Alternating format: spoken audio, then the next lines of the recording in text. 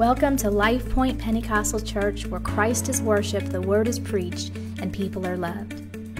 We endeavor to be a 21st century apostolic church in principle, practice, and power. We are Christ-centered and community-minded. Our desire is to connect, motivate, and inspire people to become disciples who make disciples.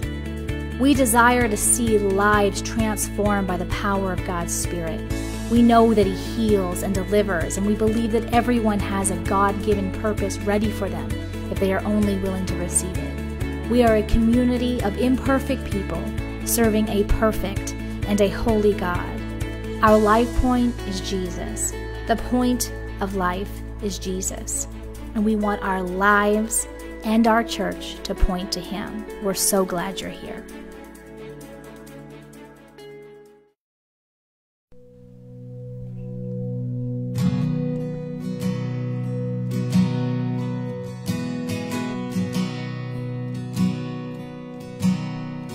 I searched the world, but it couldn't fill me. Man's empty praise and treasures that fade are never enough. Then you came along and put me back together. Every desire is now satisfied here in your love. Oh, there's nothing better than you. There's nothing better than you. There's nothing is better than you.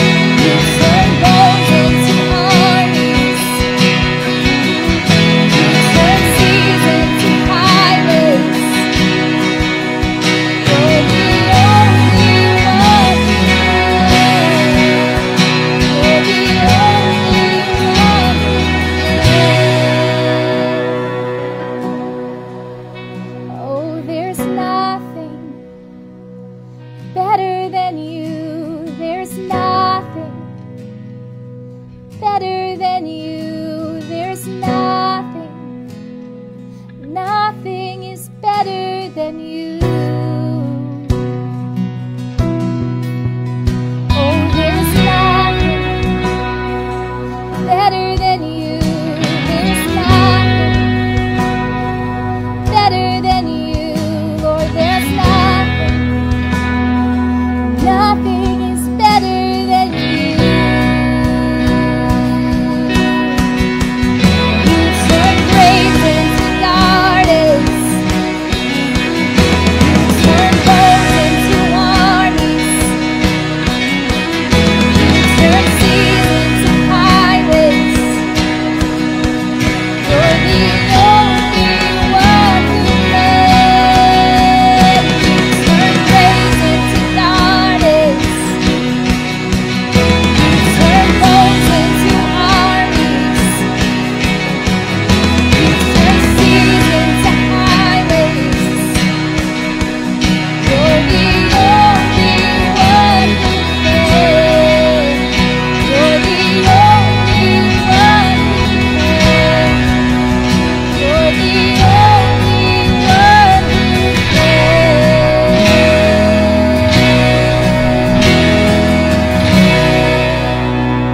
Thank you, Jesus. Good morning, Life Point. Pastor Brent here. I'm excited to come to you this beautiful Sunday morning, Easter Sunday morning. It's beautiful, and it's just a new thing. This is a different way to have church on Easter Sunday, and we're celebrating a little bit differently, but I hope you got your Easter bag and you have your communion ready. We're about to take communion, and we got a bit of a Sunday school treat in there for the kids. There's an activity in there, and I hope you guys enjoyed that. And some goodies. There's some chocolate in there and some candy. So I think we should just get started this morning. We're going to move into communion. It's so very important that we understand that communion is a big part of the church, especially around Easter. And I believe we can still partake in communion via the internet. We can do this online, and we're going to do this as a church family this morning. But before we do, I would ask that you would just take a minute right now with me, and we're going to repent of our sins. This is very important. The Bible says that we should, in the fear of God, just repent of our sins, and that we take communion worthily. The Bible says not to take it unworthily. So if we just ask God to forgive us of our sins, God's going to take care of anything that might be condemning us or holding us back from remembering Him. We do this in remembrance of Him. Amen. Can you pray with me just for a minute right now? Let's repent of our sins together. Lord, I'm asking you to wash us in your blood, God. Forgive me of my sins, Lord. I pray that you would just help me today, God, to remember, Lord, all that you have done for me, Lord, and the sins you have forgiven, God, the grace that you have given, God. I thank you for your mercy. I thank you for your love, and I thank you for washing me in your blood. Come on, Life Point, amen, right now. Just ask God, say, Lord, forgive me of my sins in Jesus' name. Praise God. I hope you prayed with us and asked God to forgive you of your sins. It's a beautiful thing to do. Paul said, I die daily. It's something that we should do, and in humility is ask God to forgive us of our sins every day. So that being said, I would like you to prepare the cup. We have the bread on the top, and we have the cup with the grape juice underneath, and you just peel that back. Why don't you do that right now with me? Just peel it back and prepare it. Amen. Thank you, Jesus. And while you're doing that, I want to read the scripture. Praise God. The Bible says, For I have received of the Lord that which also I delivered unto you, that the Lord Jesus, the same night in which he was betrayed, took bread. And when he had given thanks, he brake it and said, Take, eat, this is my body, which is broken for you. Do this in remembrance of me. Let's take the bread today. Thank you, Jesus. Thank you, Lord. You're worthy, God, of the highest praise. Thank you, Lord, for dying on the cross for my sins, God. That your body was broken, God. We thank you, Lord, for your sacrifice on the cross, God. Thank you, Jesus, for Easter Sunday, God. Thank you, Lord, that we can do communion in remembrance, God, of you. Hallelujah, hallelujah. Come on, that's all right. It's okay to take a minute and just worship God as we remember that he died on the cross for us. Amen. So this portion of Scripture is in 1 Corinthians chapter 11, verse 23 through 26. And it's Paul the Apostle telling us the significance of how powerful communion is. Amen. I'm going to continue reading. After the same manner also he took the cup, and when he had supped, saying, This cup is the New Testament in my blood. This do ye as oft as ye drink it in remembrance of me. Let's take the cup this morning. Thank you, Jesus. Thank you, Lord, for shedding your blood for my sins, God. Thank you, Lord, for your grace, God. Thank you, Jesus, for dying on the cross for my sins, God. Hallelujah. We thank you, God, for the cross. We thank you for Calvary today. Amen. Thank you, Jesus.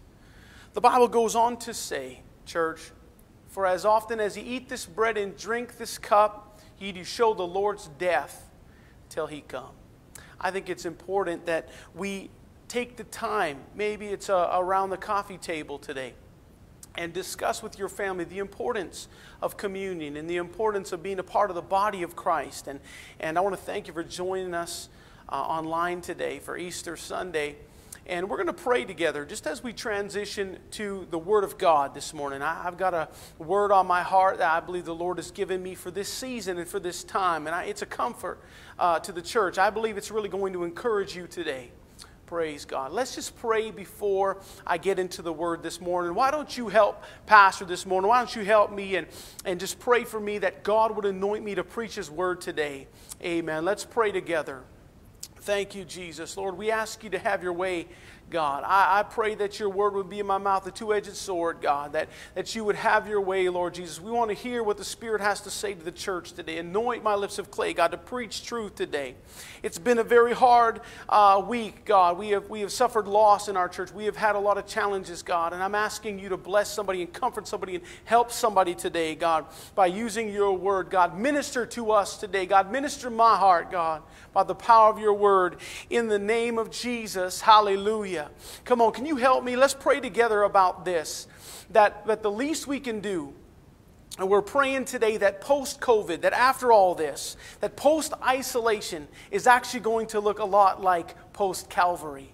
Amen. There was a lot of darkness that came when Jesus died, and there was a lot of stillness in that tomb. But on the third day, Jesus rose, and we're celebrating the resurrection this Easter Sunday. We're celebrating the resurrection of the power of God. And I believe that after post-COVID, it's going to look a lot like post-Calvary, and that God is doing something great at this time. If we can only perceive it by faith today, that God is doing a new thing, and let's trust Him through this season. Amen. We're going to trust God through this season. Would you turn with me, if you have your Bible today, the book of Romans chapter 8.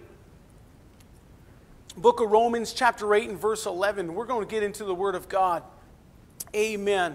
And I want to preach to you something very powerful in the Word of God that tells us that there is a promise.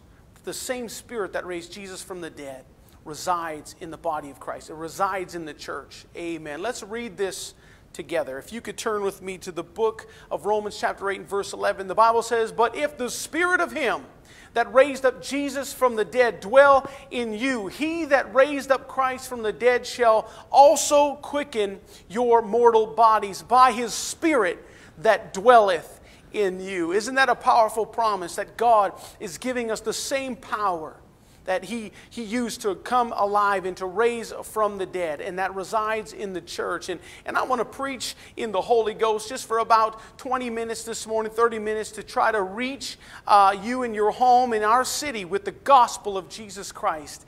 Amen. Light Point, most of us are familiar with the biblical phrase, "this is that," spoken by the Apostle Peter when he quoted that the prophet Joel had prophesied this in the Old Testament. In the book of Acts, and for those who are not familiar with this passage, Peter was explaining to onlookers. He was describing biblically what was being witnessed on the day of Pentecost. You see, God was doing a new thing. And God gave Peter the keys. He gave Peter the key points to bring into perspective, putting it all together for everybody at that time, what God was doing. That God was doing a new thing, but it was a new thing that He had actually prophesied long ago. Hallelujah. This did not surprise any Bible scholars and those that were looking for the Messiah to come. That when Pentecost took everybody by surprise, that Jesus was ready to roll out, hallelujah, His Book of Acts church. And in my opening text this morning, the Bible says that God's Spirit, the same Spirit that raised Jesus from the dead, that the same effect of the powerful resurrection of Christ that we are celebrating today will also quicken the church or our mortal bodies to live in the Spirit. Not only now, and this scripture is also related to the rapture of the church or the catching away of the saints, but it mostly signifies here in the book of Romans that we should not live in the flesh, but in the power of the Spirit of God. Hallelujah. Again, this is a mystery to some, but to the church triumphant this morning, it is a powerful reminder that God has given us as believers great power to overcome sin and fear in our generation. Hallelujah. Can we celebrate that together this morning? Just like when Peter the apostle stood up with the 11 on the day of Pentecost, I have something to say. I just want to put some things into powerful perspective today. Come on, somebody help me preach. I just want to put the devil on blast. We're still here. The church is still alive. Come on, help me preach even in the comments this morning. I want to put the world on notice. The WHO, the UN, and the Chinese Communist government. The church is alive. I said the church is alive and well today, regardless of the limitations and segregation. Despite this isolation, Life Point going live this morning to give our world hope today. It's the same resurrection power this morning as it was any other Easter going back 2,000 years. It's the same power today, bringing the church alive once again. We're going to see post-COVID just what the church saw post-Calvary. And that's great revival. And maybe some persecution. We don't really know, but look up, church. Our redemption is drawing near.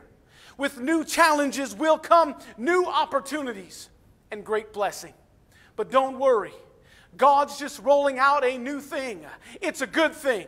It's all in how you look at it. It's all about our perspective. You see, the definition of the word quicken here in my text on this Easter morning is quite revealing of our current situation. It's safe to say a lot of things are slowing down, but to those who are spiritually aware, many things are also speeding up. God is doing a new thing through all of this. The definition of the word quicken is to make alive. Hallelujah. Come on, to revive. Church, it's revival time. Amen.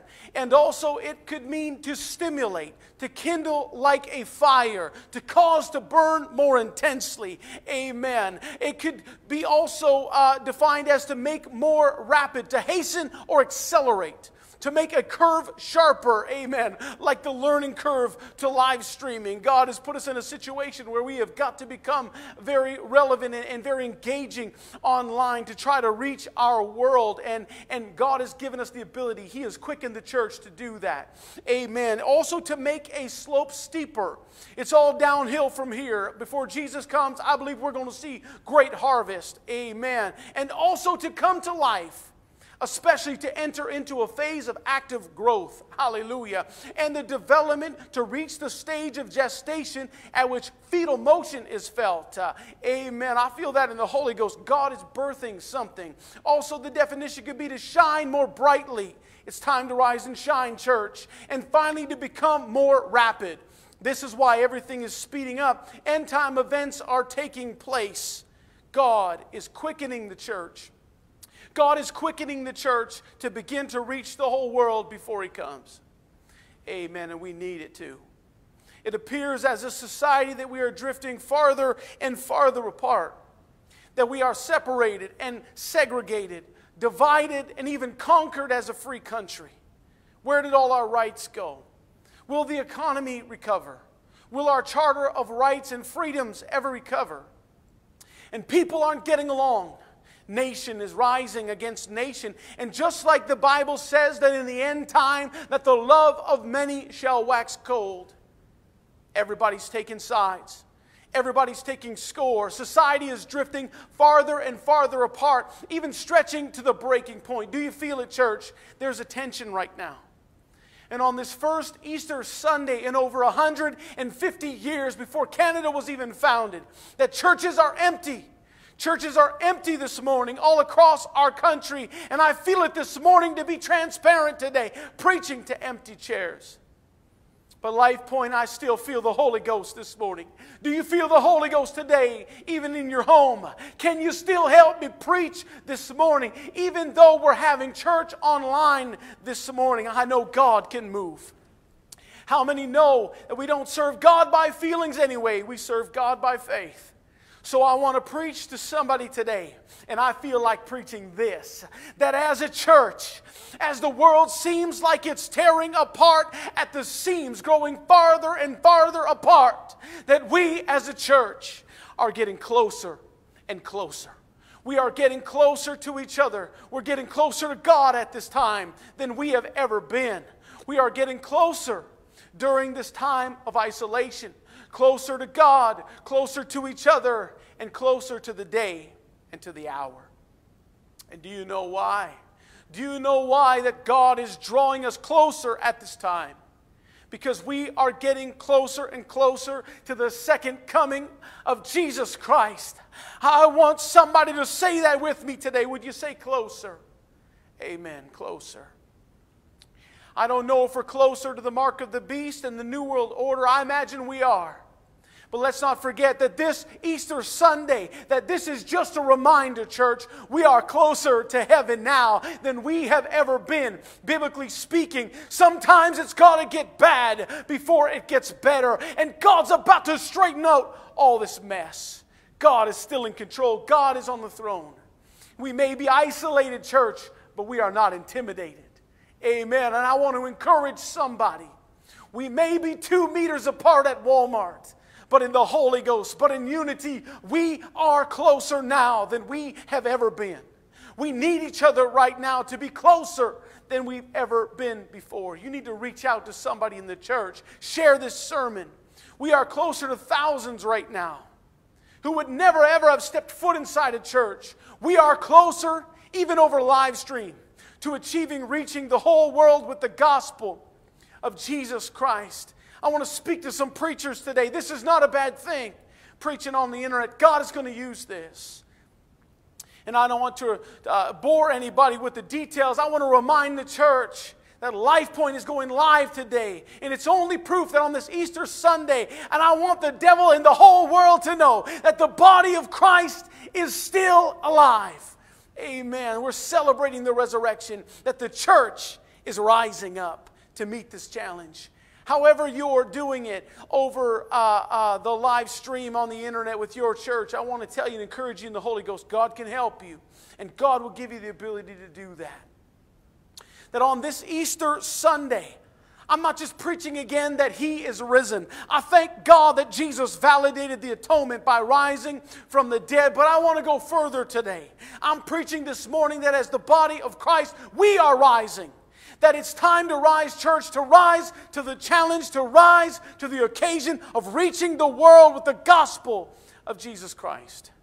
And right now, for somebody to just rise up in your spirit, come on, help me preach. I think it's okay to get excited online this morning. Can you shout hallelujah?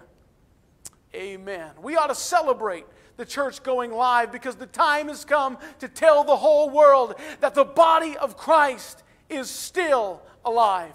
We haven't gone anywhere. We're still here. And until the trumpet sounds, Life Point, we still have Holy Ghost hope today. Come on, somebody say, I'm alive.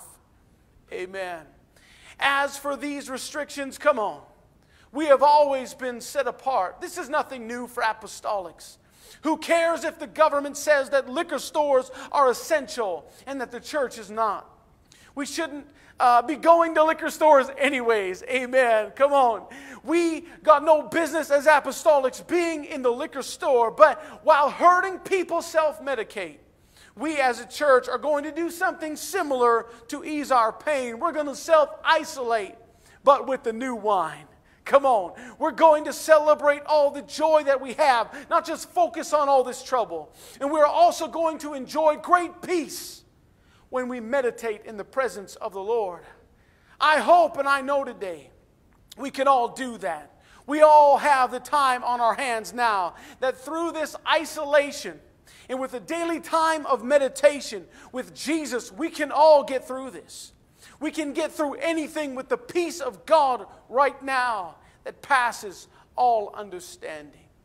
Let's take a minute right now. I want to pray for you and your family. If you are suffering with fear, paralyzing fear because of uncertainty about the future, I want to pray for you right now. You would receive peace in the Holy Ghost. Lord, I pray for somebody right now watching this live stream, watching this video today, maybe in the future, God, that you would touch them right now with your hand, God. Give them peace that passeth all understanding in Jesus' name. Come on, can you feel that? God is taking authority over your situation. You can trust God today. Why? Because there's power in His presence. Amen. How many people know today there's power in His presence? Come on, somebody needs to hear this today. Let me help you today. If you have never prayed before, ask God to comfort you. Ask God to forgive you today. Reach out and just talk to Him today. Jesus is as close as the mention of His name. And church, here it is. Let the words of your mouth be acceptable in the sight of God during this crisis. Stop complaining about all the stagnation and maybe start thanking God for your staycation. Amen. For the peace, for your joy, for your salvation. God's about to get us out of all this. Trust Him. He's got you. This, I believe, is just the beginning of sorrows. And we have a ways to go. But we are going live today because we are still alive. The church is still alive. Amen. And we don't have to be paralyzed by this fear. We can trust God that He's in control. Come on. We can trust God right now. Can you trust God today, church? Can I challenge you just to hold on and trust the Lord at this time? We don't have any other alternative to tell the truth, so relax, take a deep breath, trust God, and walk by faith right now in your life. I want you to know today that we can rise above fear, above the doubt and the unbelief or worrying about what's going to happen next. We can focus on God. We can focus on the family of God. Do you need support this morning? Come on over to the winning side. We want to help you. If you need somebody to encourage you, connect with us. Come on, get converted. Get connected, even if it means getting corrected. Come on, somebody. It's time for your change today. Come alive in Christ. Keep coming to online church until all this passes. And even after all this, Life Point's going to keep going live, to keep reaching around the world to prove a point that through all this, God's church is still alive. Hallelujah. We're not just alive today, but we can thrive today. Through all this change and through this uncomfortable transition, I know it's been a shock to our system from always getting ready for Sunday. But now, just like heaven on earth, just like on earth as it is in heaven, every day can be Sunday. Come on, I believe people who have never experienced Pentecost are going to come into contact with great Holy Ghost apostolic preaching every day of the week. Come on, virtual Bible studies, ongoing courses, and ministry training made available on our website. We want to help people come alive in God. Amen. And stay alive. Maybe it's been a long time since you were challenged in the Spirit to come alive to a new level of growing in God. Why not come alive with Life Point today? Amen. I just feel like stopping right here and that we would all stand. Amen. It's like we're having church at home. I'm joking today. If you don't want to stand, you can just raise your hands right on your couch. It don't matter. We're going to close in prayer. And going forward, if you want to make a commitment to God, and you are considering water baptism, maybe in the name of Jesus, we want to help you with that. We're going to pray a prayer of repentance. We're going to ask for God to forgive us of our sins like we did at the beginning doing communion. But if you have never been water baptized or you have any questions maybe about receiving the baptism of the Holy Ghost, we want to talk to you, and I'm asking you to reach out to us soon. Amen. Let's pray together. Lord, I'm asking you to forgive us of our sins, God. Maybe somebody watching this live stream today, somebody watching this video maybe next week, these words will comfort them as we pray together a prayer of repentance, God. Lord, forgive me of my sins. Wash me and cleanse me in your blood. Forgive me of every thought, every evil word, God, every evil thought, every evil word, and every evil deed, God. Forgive me of my sins, I ask, Lord, in Jesus' name. If you have prayed that with me by faith, I believe that God has begun the process of having a relationship with you if you would just open up and let the Savior in. Let Jesus touch you right now. Let's take a minute and pray together. Lord, I'm asking you to touch somebody, God, in their faith right now. Give them strength. Somebody watching this is needing hope. They need help right now, God. Somebody needs support. I pray that you would just give them the boldness to reach out and connect with LifePoint today. We want to help them, Lord. I pray in the name of Jesus that something powerful would happen today on this Easter Sunday, despite it being an Easter Sunday online. In Jesus' name, amen. I want to thank everybody today for joining us over live stream and celebrating the resurrected Savior with us. God bless and have a wonderful Easter. And remember, the body of Christ is rising up to the challenge of COVID in Jesus' name. Amen.